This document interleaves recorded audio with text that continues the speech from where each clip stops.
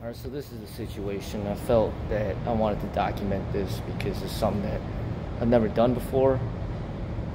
And maybe if I do post this, it might help some other people out, or it's just kind of entertaining for people to see something like this. But I have this 2004 Porsche Cayenne Turbo, and like basically I got locked out of the car because the battery died and it drained completely and it won't open. I even I have the key and I have the manual entry, and that won't work. So I didn't know what to do, so I called a locksmith, and then they came over, and then what they did, they tried to use this metal device to open the handle from the inside, but it wouldn't open. From what I remember when I drive the car, even if you try to open the door handle, if you don't press unlock, then it won't open. You have to press unlock and then it'll open. So the guy was saying that all cars have this safety mechanism where you should be able to open from the inside, but apparently this car doesn't. So he tried to open it, and what happened was, as he was trying to open it, the metal piece would slip off the handle and it smashed into the windshield, and he basically ended up cracking the windshield, and then now the windshield needs to be replaced. So if you look at the windshield,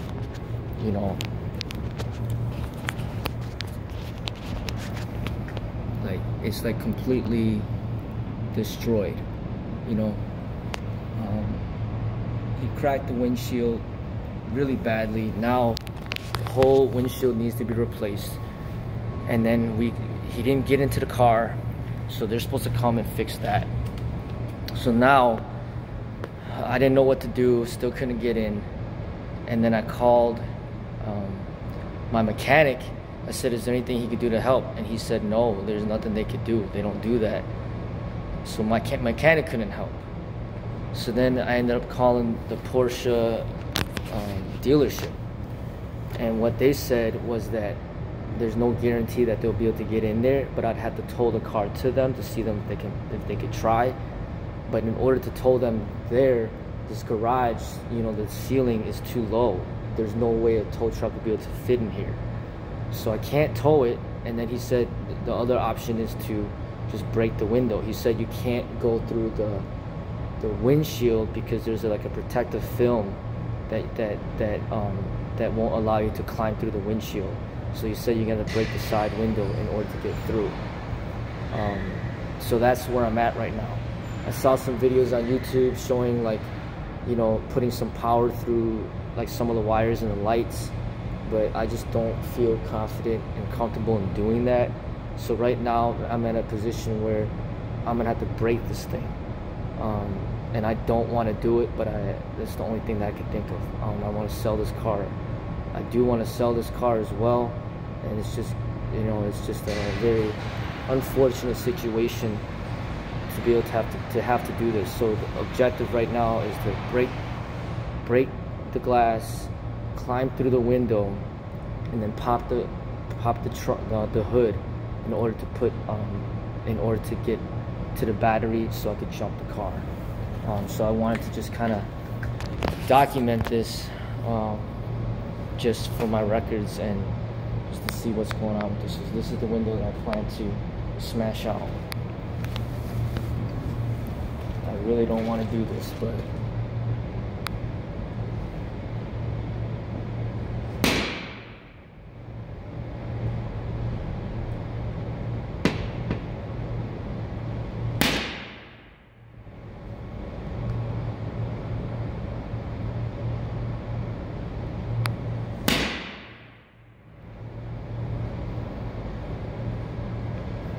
man.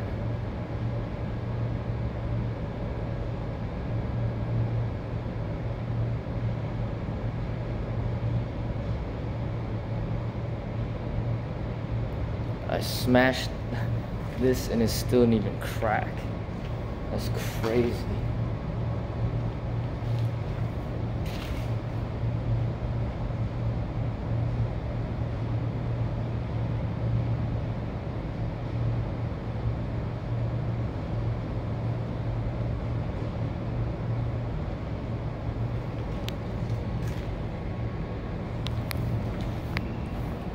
don't even want people to hear me doing this, so I gotta wait until this place is cleared out.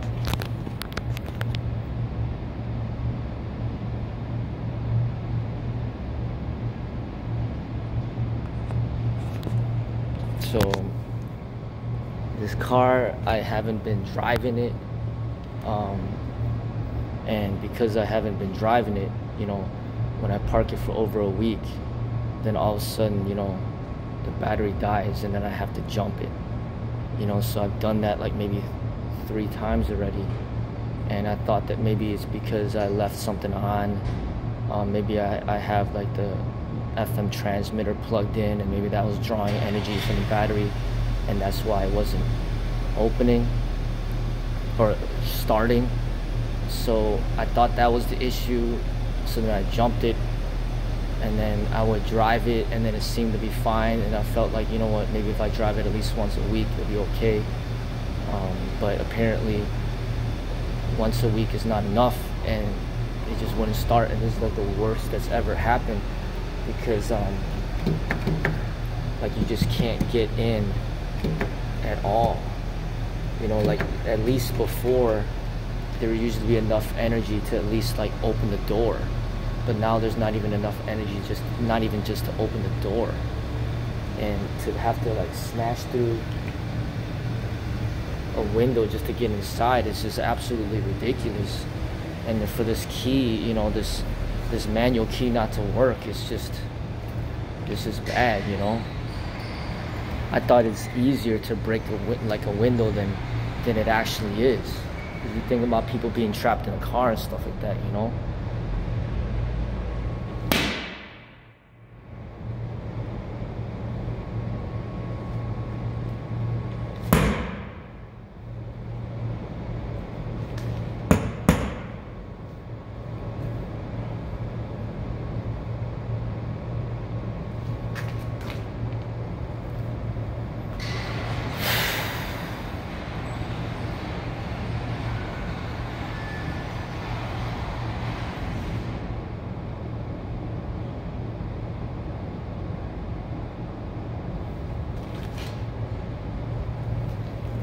Like, I don't even want to hit it that hard.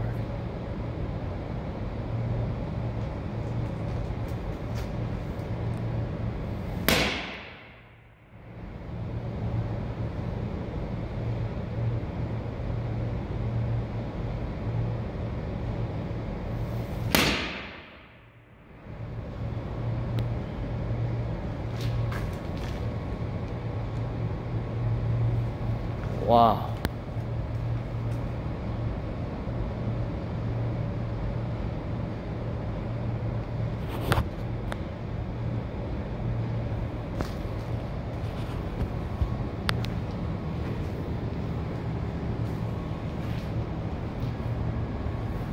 I don't know what to do.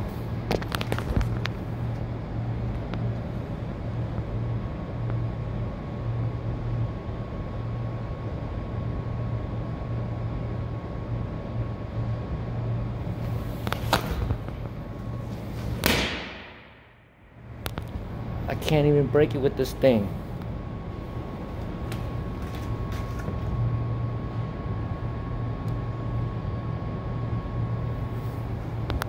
This is ridiculous.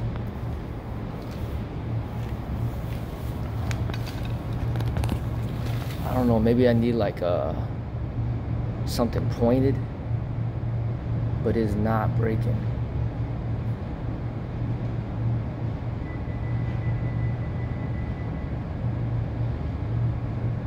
So I'm thinking right now I'm just gonna go get a screwdriver and then use that and use the hammer to you know, with the hammer with the screwdriver. I'll see if that works. Let me pause this video right now. Alright, so now I have this little small knife with a pointy side and the end. I'm just gonna hit this a little bit with it, see if it'll break it.